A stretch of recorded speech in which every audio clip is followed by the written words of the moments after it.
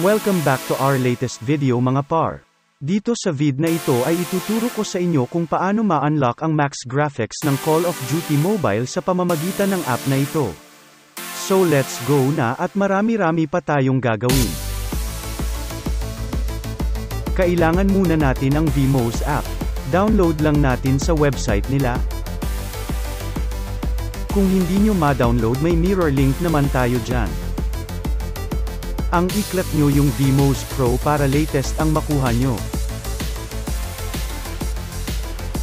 Install nyo lang pagkatapos nyo ma-download. Kapag na-install nyo na ganito ang lalabas dyan. Open nyo.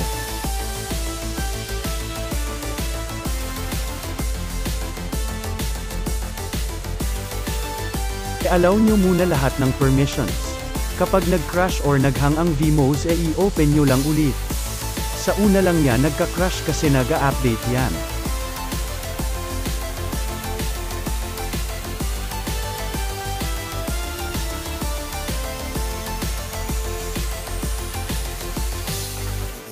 Paalala mga par na sa bawat hang or crash ng VMOS ay i-restart nyo lang. Mawawala din yan mamaya.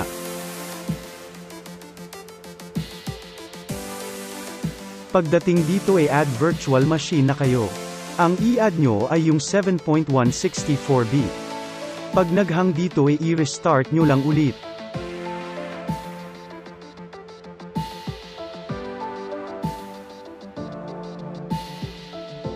Pagka-restart i-click shutdown all muna. Di pa yan gagana. We need to add another VM.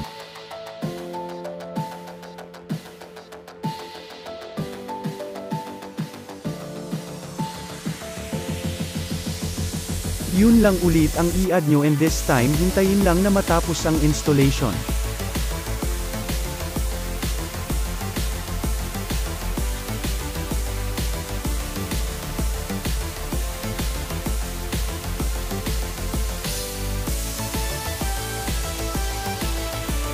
Yan tapos na ang VMOS installation.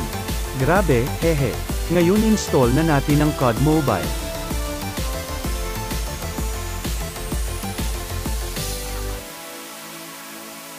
Click nyo sa File Transfer. Click Import at hanapin ang COD Mobile.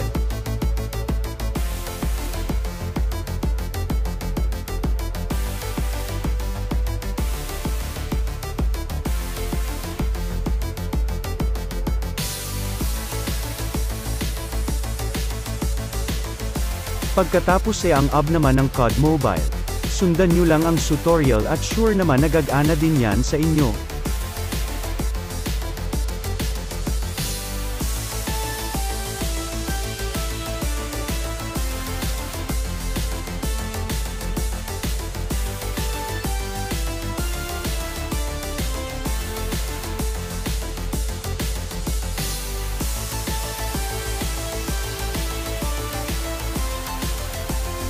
Samahan na din natin ang Root Explorer.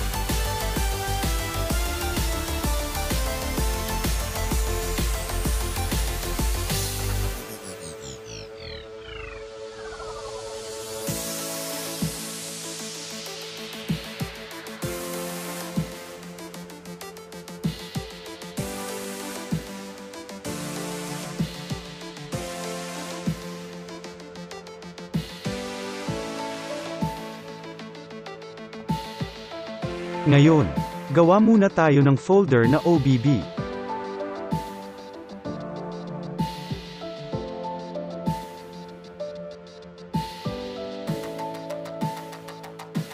Tapos i-move na natin ang OBB ng CODM. Dito nakalagay lahat ng import files sa VMOS.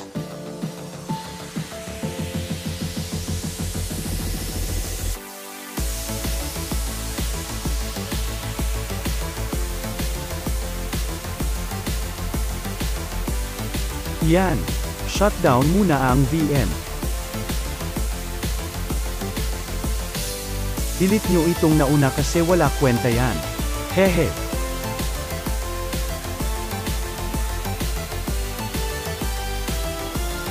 Click nyo sa VM settings at gayahin ang mga sumusunod.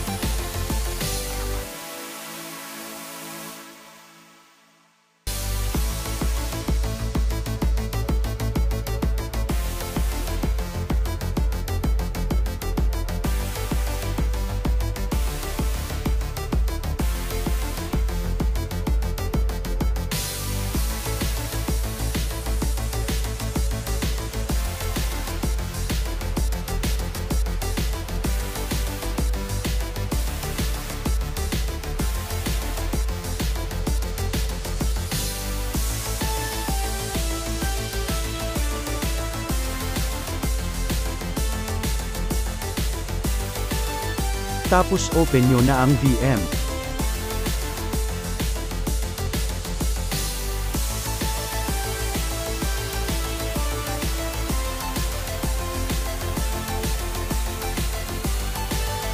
Click COD Mobile.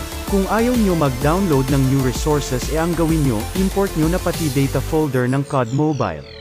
Login lang tayo at let's see the results.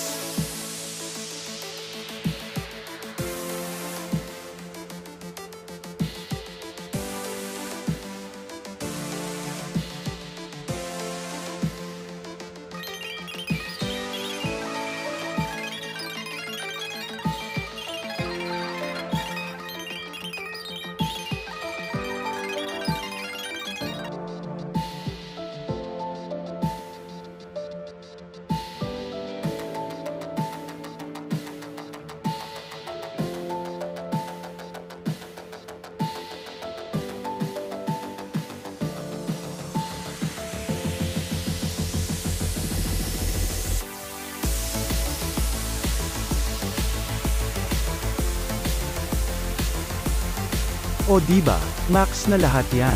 Ikaw ba naman ang naka Samsung S20 Ultra? Hehe. So guys, that's it. Please consider subscribing to my channel for more updates. See you next video and goodbye.